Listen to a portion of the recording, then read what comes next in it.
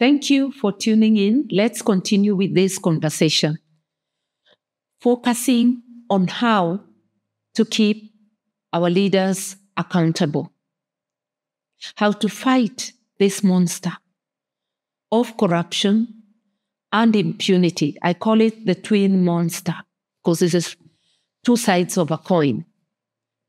Corruption and impunity is thriving in our country because we have not been holding our leaders to account. Thanks again to Gen Z. They have brought the issue of accountability to the fore. That is why you have seen just a list of demands from the Gen Z. Dr. William Ruto writes a memorandum saying, I will not sign this bill. I want the concerns of the people taken care of. Initially, he removed a few things while returning through the back door more punitive measures. But when Gen Z caught up with him, he has all but abandoned the bill. We are waiting for the formal process. He's also written a memo to his government on austerity measures because now 368 billion will no longer be milked from the already overburdened Kenyans. That is called accountability. And it's the collective voice of the Gen Z that has brought that accountability. Where our institutions, Parliament, had failed, where we as the opposition had failed, because we started a journey to accountability last year with Azimio-led demonstrations. We were called to the table, and being called to the table has 2 or 3 risks. It has the risk of deceit, being deceived, the risk of being co-opted, the risk of being compromised. The jury is out there because those talks that took the whole of last year did not yield anything for the population. The issue was the cost of living. We didn't get it. Parliament too has dropped the ball because that issue, instead of being foremost in their lips, they already had approved the Finance Bill 2023, which was not only going to force more Kenyans into poverty and loss of jobs, it was also going to spike the cost of living. So we are not doing well in accountability, but right now, the Gen Z have restored accountability. How do we take it up from here? How do we keep the ruling elite on their toes permanently? It is possible. Now that we have regained our voice, our agency, it is possible for the Gen Z in each county, for all the people of goodwill,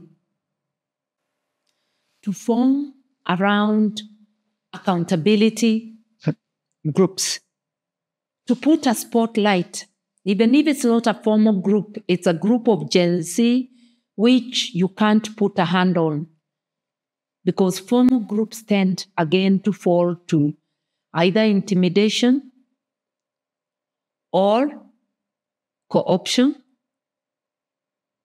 or compromise. It's a time to ask ourselves, how can we keep this spotlight of accountability in every county and on every leader? Look at how Senate made beautiful contributions and are continuing to make beautiful contributions. Where were those voices before? A few of them have been talking and have been holding the government to account, but a majority now picking up the chorus.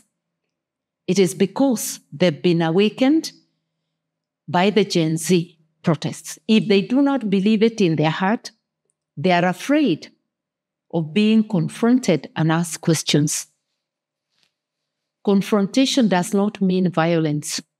It just means raising voices and saying no to the things we don't want collectively.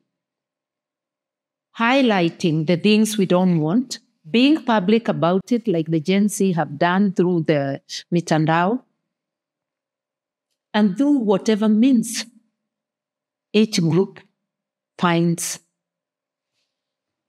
available for highlighting publicly those issues. A few weeks ago, who would have believed that just through social media, we could get to the level of accountability where we are? My plea, please let us not drop the ball. And can we also have a spotlight on all the offices that help governance, on the EACC, by highlighting several of the cases they are handling, on the prosecutor's office of the Director of Public Prosecutions. You remember what Dr. Ruto did, or his regime did after they came to power? The first step was to withdraw, or rather compromise, the case against his deputy Gachagua, returning 200 million, which had already been confiscated by the court, and compromising public interest in a case where he was claiming land worth 1.5 billion near the airport, compromising that case, getting officers from Land's office to swear that the land belongs to Gachagua. So not only gifting him 200 million, which had been obtained from a total of 18 counties around Kenya, through fraudulent dealings in tenders. That was the accusation. And Gachagua had been unable to explain to the court, so the money had been confiscated. So when I'm saying this, I am echoing the court's words, and I would be able to substantiate anywhere. Withdrawing that and gifting him the public land, it signaled a field day for corrupt practices, and that was not all. Many, many other cases involving key parastatals, people who were in court for fraud, have been compromised, either by not calling evidence or by the Director of Public Prosecutions withdrawing. He can't withdraw cases without the permission of the court, but the court gave in all those cases. But last week, I have seen a court of law refuse to allow the Director of Public Prosecutions withdraw a fraud case against the Deputy Governor and his wife. So through Gen Z protests, even our courts seem to be regaining their public spiritedness. But I want to salute the courts, especially the High Court, sections of the High Court, that has consistently stood with the people. And I want to call upon our judiciary to be accountable, and the people to put a spotlight on every public office, be it the courts, be it EACC, be it Office of Member of Parliament, Office of MCA, Office of Governor, be it the Office of the DPP, because even the appointive, not elected offices need to be accountable. Our police force, our policemen. Kenyans, we have a duty to keep these people accountable. That way we'll be building a better Kenya. We have a constitutional framework, Chapter 6, Article 10, Article 1 on sovereignty. Sovereign power belongs to us. We've been woken up. Can we sustain this and make a nation? The push for accountability of the Ruto administration has not come to an end. This is the beginning. Beloved Kenyans, if we want to keep our nation, to make it functional, to let it grow and become a benefit for every Kenyan, not for a select few, we've got to lift the accountability bar high. I want to end by saying the court has the heaviest responsibility. Ask yourself as a judicial officer, how are you dealing with cases of corruption brought before you? How are you dealing with the cases of accountability brought before you?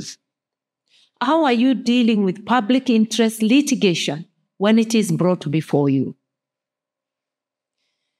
Why would you ask a protester brought before you to pay bail of $100,000? The same amount you're giving a person accused of corruption and who has already robbed us our money. I salute the court that reduced bail and gave them free bond. After all, these are not criminals. These are people exercising their rights. If a person has actually been caught stealing, we understand harsh bail terms. If they've been caught with criminality, but not trumped up charges merely because they were out on a day of demonstration, including young children. Need I remind us that all power belongs to the people and that you, judicial officer of whatever cadre, you derive your power from the people? Need I remind us that the act of one person can mess up a nation? When you shield a bad leader to remain in power, whether by a messed election petition or by messing an accountability case before you, you can throw the nation into chaos. Every action matters. You must hold the torch of justice so that the weakest get justice alike with the strongest. Let us not be a nation where justice is for sale or is for those in power and not for the people. Stand up for the people. You judicial officer of whatever cadre, stand up for the people. You police officer, stand up for the people everywhere. And we, the people, must force accountability. Accountability is not an issue those in authority elect or choose to obey. Accountability is an issue that has to be forced through pressure. If we embrace the rule of law, if we adhere to our constitutions and the laws made under it, then we will not have a problem of impunity. But if impunity runs even in the institutions of accountability, in the courts, in EACC, in the police force, in the NTSA, no wonder we are having so many deaths, in the executive, in parliament, then we'll be doomed as a nation. I pray that we wake up and we have this conversation on how to keep the nation accountable. And each state officer, each public officer, each elected or appointed leader, we must keep you accountable. You chief in the village, we need you to be accountable. You administrator, we need you to be accountable. It's individual and collective. We must put every person to account. And we as Kenyans, we must desist from harming each other. Let us together build this nation so that our children and future generations can enjoy a country where prosperity is shared. We truly have a beautiful nation. Let us salvage it by holding up the torch of accountability and killing impunity. Thank you.